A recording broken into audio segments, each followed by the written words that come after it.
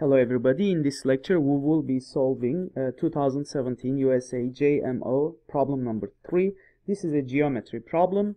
We are given a triangle ABC with its circumcenter and orthocenter as well. So let's start by drawing the circle first, and then we can go ahead and draw our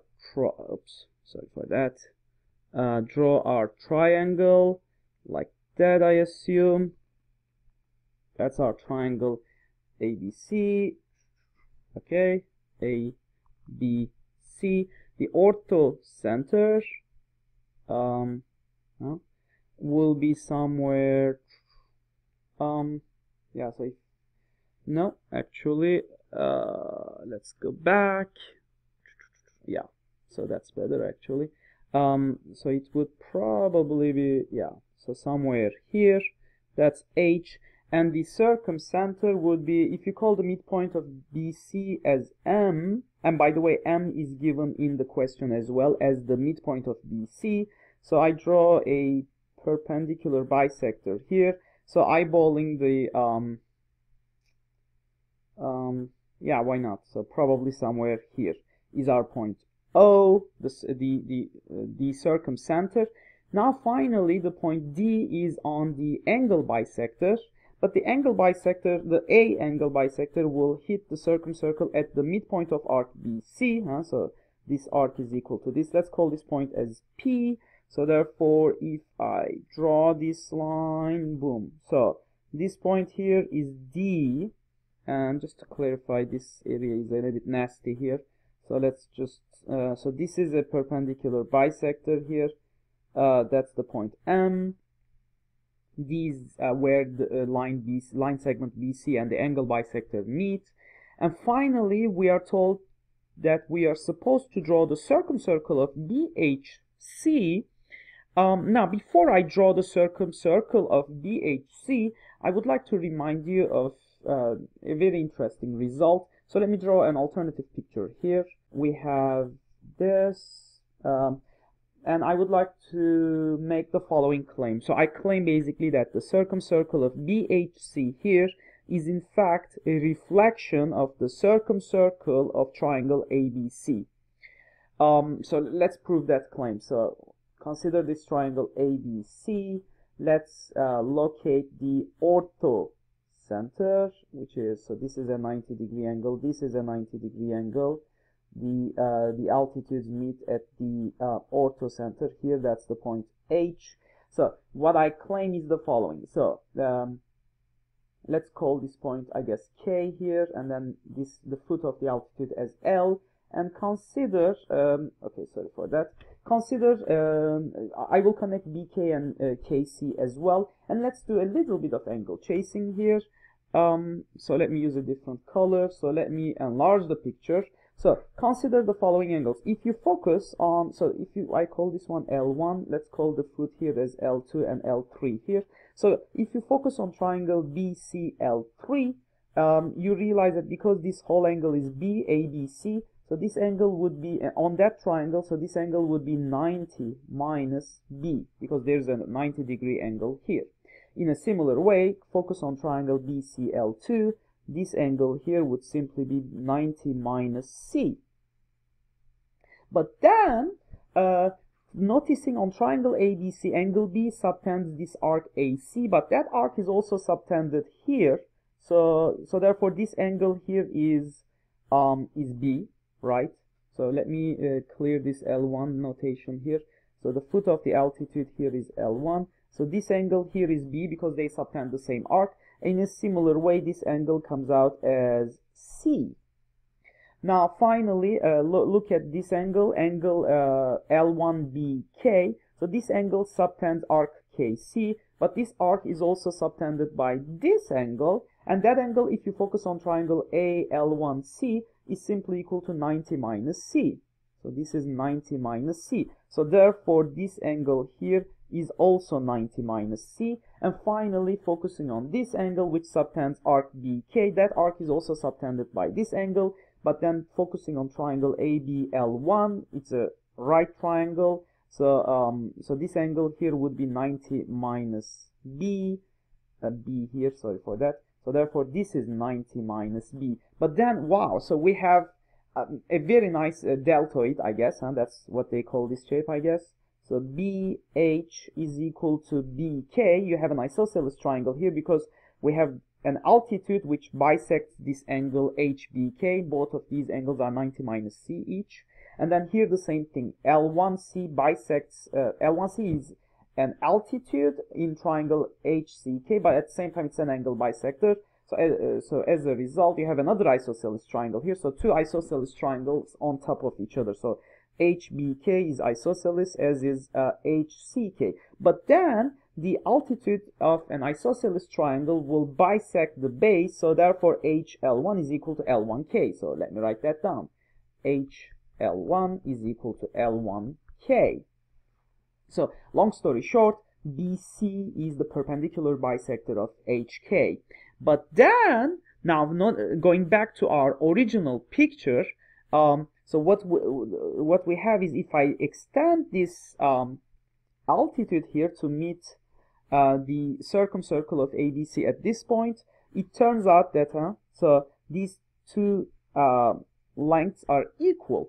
But now notice on first let's notice on let's focus on the circumcircle. So if you call this point here as let's keep the notation, let's call this one as K. So the circumcircle of ABC is at the same time the circumcircle of triangle BKC, but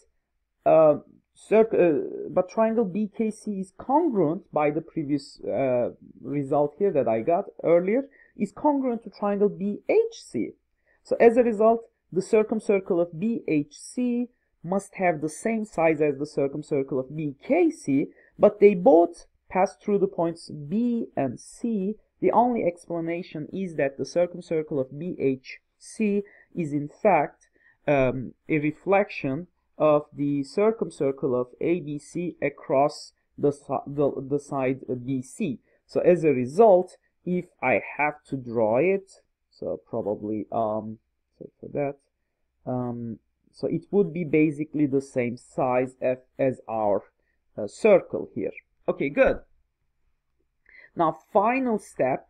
A final step is to draw. Let me make it slightly smaller here. Is to identify the point N, which is basically on the circumcircle of BHC and at the intersection with the ray MO.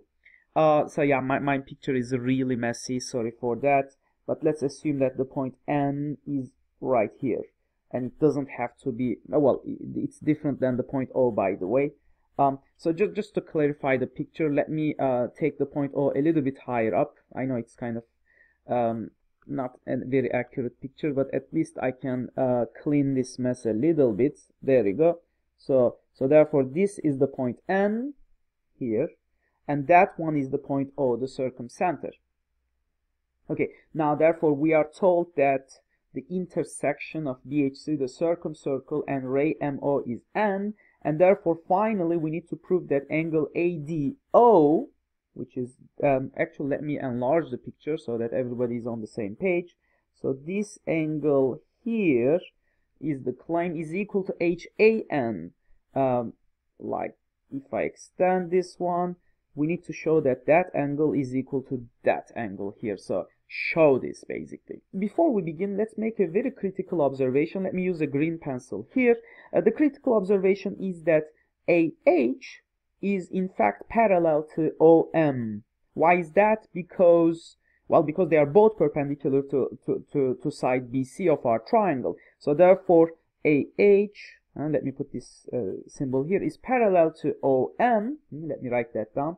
AH is parallel to OM, but this implies that angle HAN, the desired angle basically, HAN, is simply equal to angle, so let me extend this line, it's basically equal to angle ANO, but they are alternate interior angles, so angle ANO. So therefore the question is basically asking you, so this angle here is basically equal to that angle. Let me put two double strikes. They are both alternate interior angles. So to show that these two angles are equivalent boils down to showing that, if you will, alternatively, you can show that quadrilateral ADNO is cyclic. So this is equivalent result. Do you see that? If ADNO is truly cyclic, angle ADO would simply intercept ray AO. In a similar way, angle ANO, which is equal to HAN, by the way, also intercepts the same arc of this cyclic quadrilateral. So therefore, the problem just reduces to showing that ADNO is cyclic. The trick is to drop an altitude from point O to the line AD. So when you do that, notice that, so if I call this point as, I'm using just the official solution notation here, O prime. O prime is the foot of the altitude from O to the line segment AD. You just realize that because AP is a chord of the circumcircle of ABC, O prime must be the midpoint of AP, right? So therefore, AO prime is equal to O prime P. And that's it. And that's it. So now let's make the following observation. Notice that in this picture we have a cyclic quadrilateral, namely O prime, D, M are cyclic, and the reason is simple, because both angles O prime D and OMD are equal to 90 degrees each. So opposite angles, they add up to 180 degrees. As a result, this is a cyclic quadrilateral. But then, knowing it is cyclic, I can use the power of a point, the power of point P with respect to this circle O prime DM. So the power of point at P, the power of a point at P with respect to this circle, with respect to circle O prime DM, so the circumcircle of this is equal to basically what?